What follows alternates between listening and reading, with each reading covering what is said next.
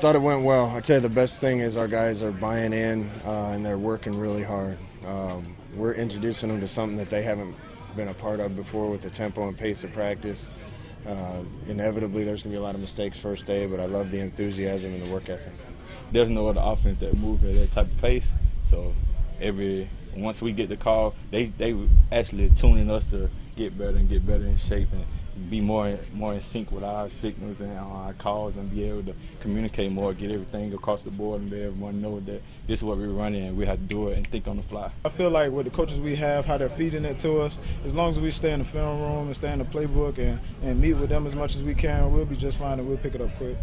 Some of the things that were difficult today will be easy 3 days from now. So we kind of got what we expected today. I tell you, every time we introduce something new to these guys, they impress me with how fast they pick it up, but we still have a lot of improving to do.